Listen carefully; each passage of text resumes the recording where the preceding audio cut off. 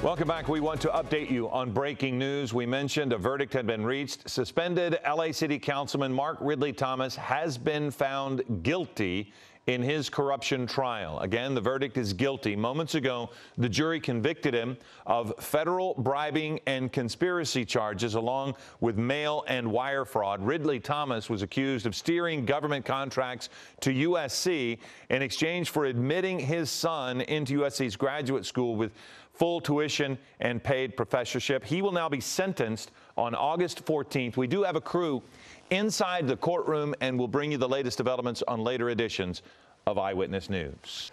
Hello, I'm Mark Brown. Get more great ABC7 content by clicking the subscribe button for our YouTube channel. And download the ABC7 Los Angeles streaming app on Fire TV, Android TV, Apple TV, and Roku to watch on your TV.